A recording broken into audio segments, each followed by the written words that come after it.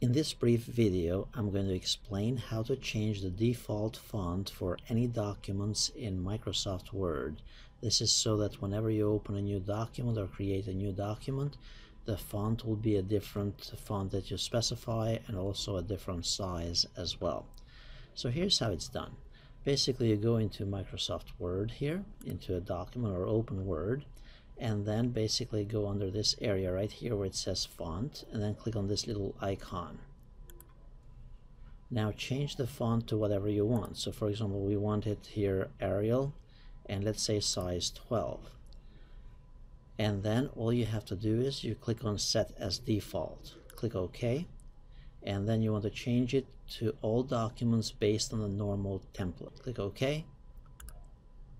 And now anytime I open a new document and create a new document, it's going to be using that specific font.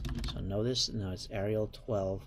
If I opened Microsoft Word again from scratch and changed it and such, it's going to always be Arial 12. Now if I want to change it to something else, of course, or to change it back, you need to go back here to under the font area and then choose the font that you want. Change the size as well, other properties if you wanted to, and then choose set as default, and then click on the same settings again. Click OK, and that's how it's done.